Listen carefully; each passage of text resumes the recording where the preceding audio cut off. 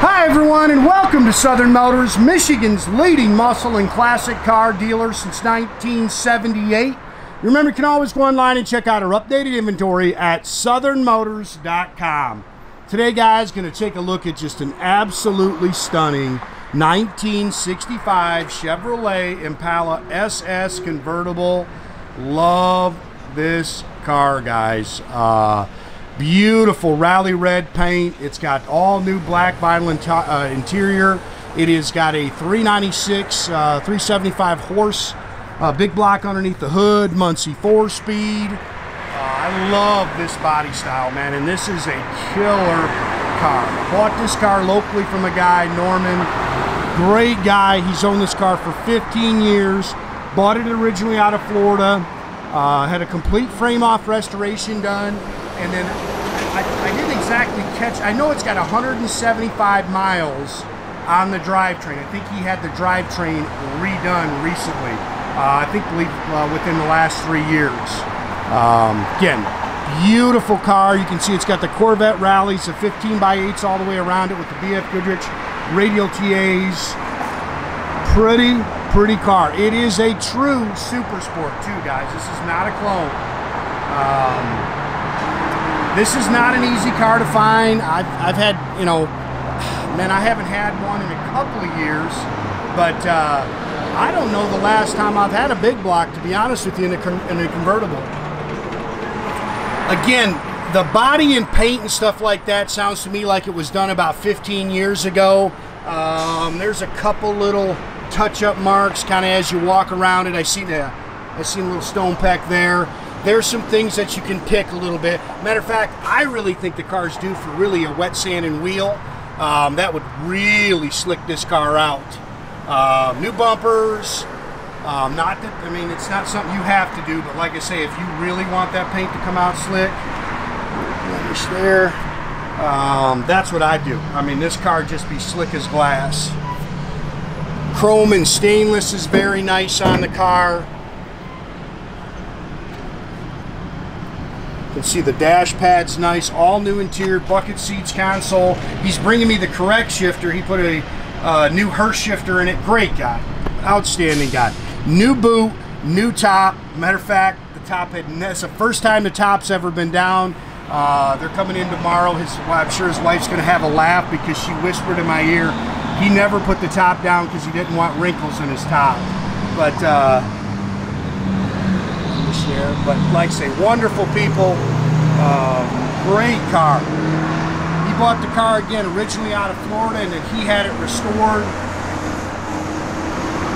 He had 3 cars, so every one of them was just super nice stuff. The only bad thing is you can tell this car has actually spent the majority of its life underneath the cover. She said, I think they drove it 2 times in the last couple of years. Unfortunately, he's getting older, and I think he's got a few little health issues. See the chrome, and so he replaced all that stuff, new bumpers.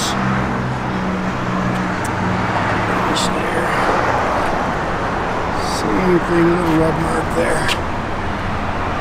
But man, was his place nice, and you can tell this is the kind of guy that you want to buy a car from, because everything he's got is got a spot in the garage, and it's all beautiful.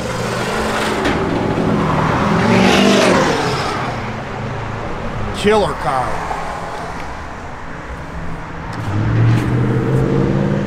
Still got the stock drum brakes. I mean, it's really built, you know, back to the factory specs. Not a matching numbers car. It is an era correct. It's a mid-60s block. It was a original 3¼ horse block. They built it to 375 horse, so it's got the solid lift camshaft and everything in it. Again, 175 miles on this drivetrain, so when we take it out, we're not going to run it hard. I would encourage you to do the same thing. You should put about 500 miles on these cars before you start ripping into them. It does have power steering, again, manual drum brakes. Really goes up and down the road nice. Just a good car. Muncie 4-speed manual trans.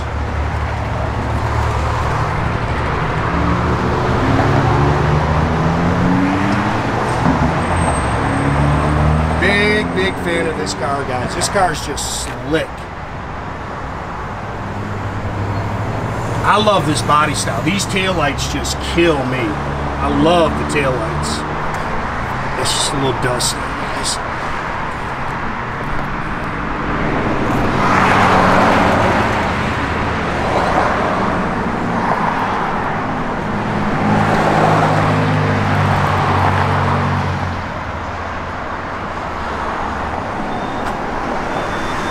Chrome mirror, and look how nice the A-pillar chrome is. New door rubbers, new door fuzzies. You can see they definitely replaced the door handles. Door skins are nice and clean. Bottom of the car is all painted shiny black. I mean, this is a nice car. New carpet, new sill plates.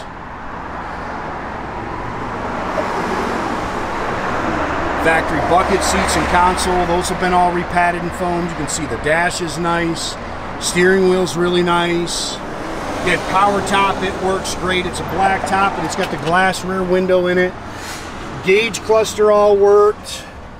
Showing 18,184, I'm sure that's 118. But he's even put a little note for the next owner in the center console. There's 175 miles on the AM radio didn't work, clock didn't work.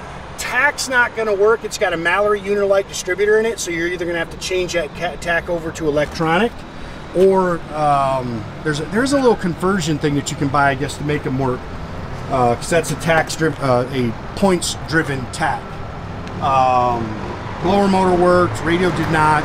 Flowmaster dual exhaust. It's got a 12-bolt rear end with a 323 limited slip rear gear. Right there. Jack with spares here in the trunk. Car cover goes with it. Again, he's bringing me up the original shifter for the car tomorrow. It's all spackle coated in the trunk. I believe the car's got all original panels. I think that's what he told Dale. Trunk light works.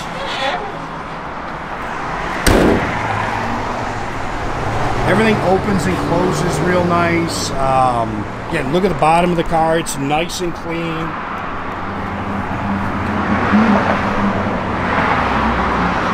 Beautiful car. Turn the key, take it right to a car show, guys.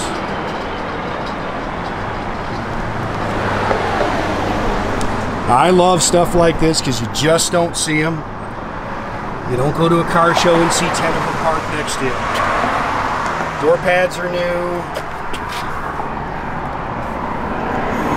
Something in there. I think that'll come off.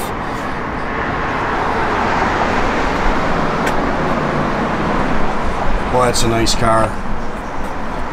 Again, these are all repadded, refoamed.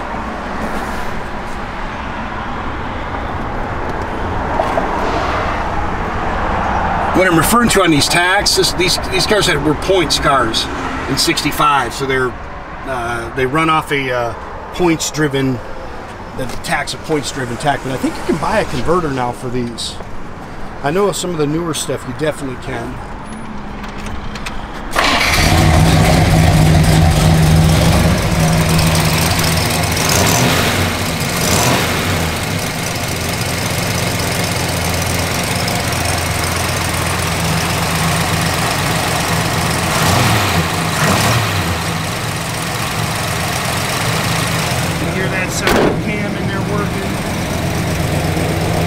That's a pretty car right there, man.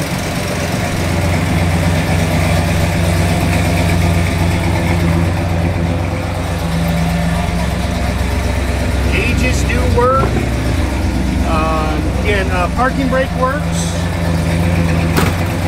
This finish is really nice on the car.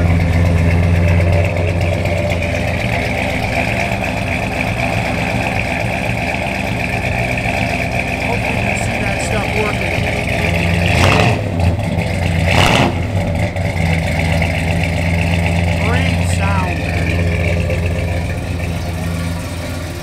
Again, blower motor works, no on the radio, it's the original Delco AM radio. Doors open and close nice.